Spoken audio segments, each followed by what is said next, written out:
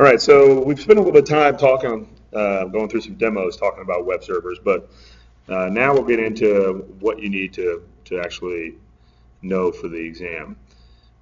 We talked a little bit earlier about the web server market shares. What's the number one used open source? Apache or any derivative, remember Tomcat, Jakarta, any of the projects underneath that have that Apache base though. A lot of times now we see people downloading the WAMP or the LAMP servers. So the Windows, Apache, MySQL, and PHP, or the Linux, Apache, MySQL, and PHP.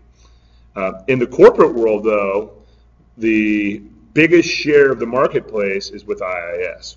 And that's because, like we were talking about earlier, typically it becomes well supported. As long as you got some coin to throw at it, you can definitely get it supported.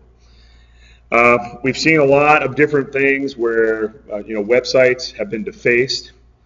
I remember there was one time over 10 years ago where there was a nonprofit organization I belonged to where the Captain Morgan's guy ended up on the main page of that website getting defaced because that web server was compromised.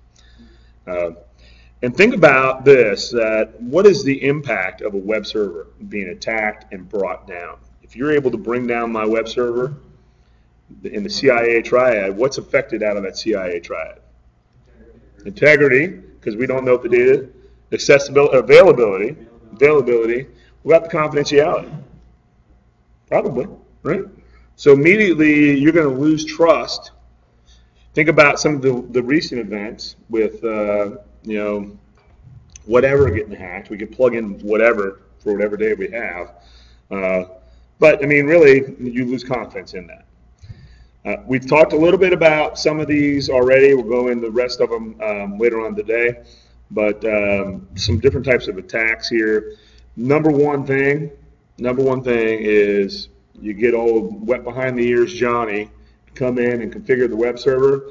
After a few days, he gets it up and running, or she gets it up and running, and then the project's over. It's launched, it's ready to go, it's put into production, and now the attackers are just salivating because there's going to be a lot of holes that are available. And that's typically why in a software engineering approach to this, you integrate security into whatever quote that you give a customer.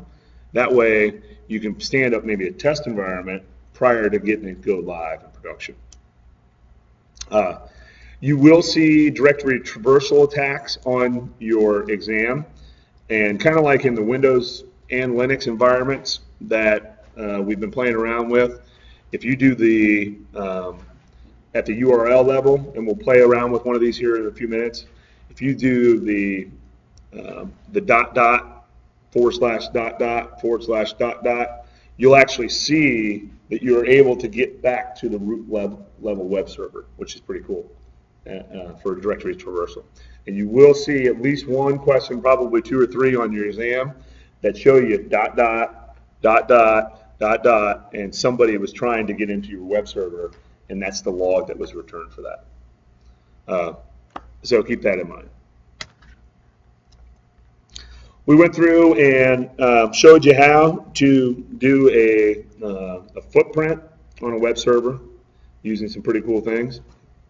We did mirroring for web servers, and we're able to do HTTP track yesterday, and went through and did that. We'll get into doing some vulnerability scanning as well as seeing if we can get some passwords here momentarily. But usually the number one thing that's done right out the get-go in our footprinting and reconnaissance phase is this thing called information gathering.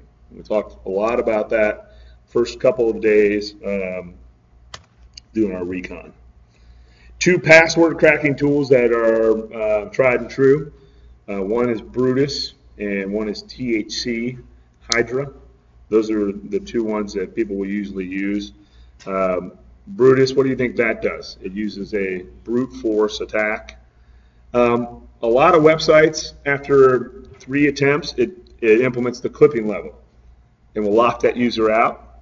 Kind of like what you were asking me earlier about, hey, how how many licks does it take to get to the center of the Tootsie Roll Pop? Well, the same thing with passwords is, hey, usually it's 3 and you're out, just like in baseball. So what are some of the countermeasures that we can put in place? You can put in that clipping level, the threshold that needs to be met in order to have that web password protected or your web server protected. But one of the most important things, and oftentimes it's kind of laughed at in the industry, is Patch Tuesday.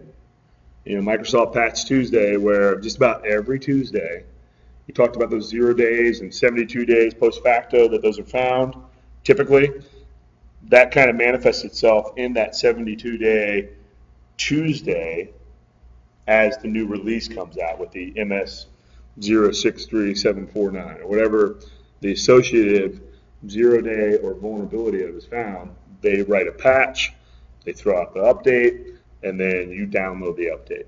And it gets to be kind of annoying after a while, and I think they do that on purpose. It's because they want you to try, Microsoft wants you to try to keep your system protected. Another tool we're going to play with here is one you may have seen before, this thing down here at the bottom, the Microsoft Baseline Security Analyzer.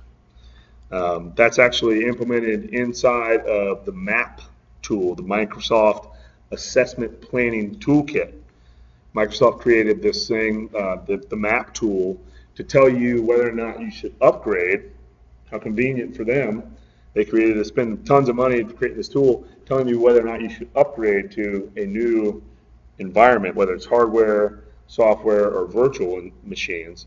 And it runs via SNMP on your network. And it'll run in Linux. It'll run on Windows. I'm not sure if they have one for Unix specifically or Spark platforms, but I know it runs in Windows and Linux because we used it in one of the jobs over on Post that I was able to help out with. So that's it for the